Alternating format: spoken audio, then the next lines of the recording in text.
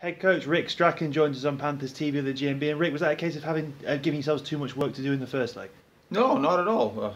We're back home, well rested, and there's no reason for us to come out and put that display on. I think at the end of the day, I thought we had a strong first period. We had long spells of puck possession in their end, some scoring chances, and I thought we'd only get better from there on in. The plan was to wear them out, and after the first period, they looked dead tired.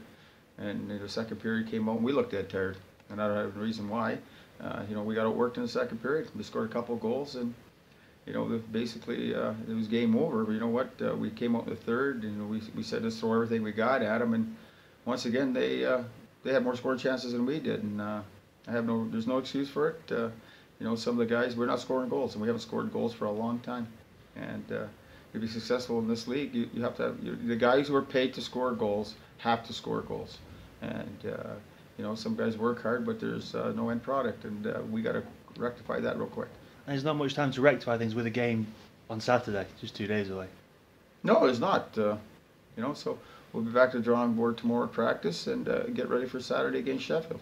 Thanks, Rick. Thank you.